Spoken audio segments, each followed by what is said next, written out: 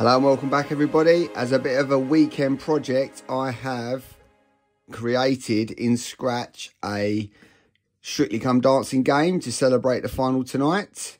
So full screen, green flag to start. First screen, you need to pick which dance couple you'd like to play with. Let's start with Tasha and Aliash.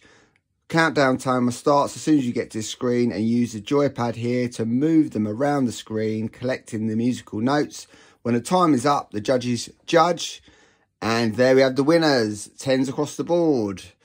Let me show you the other players you can play with. So Vito and Sarah, exactly the same happens again.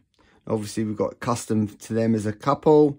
Move around. When the time runs out, judges judge, give their scores, and there we have the winner. And last one is, or the last couple is Diane and Chris. I personally think they're going to win tonight. I think that he's been brilliant.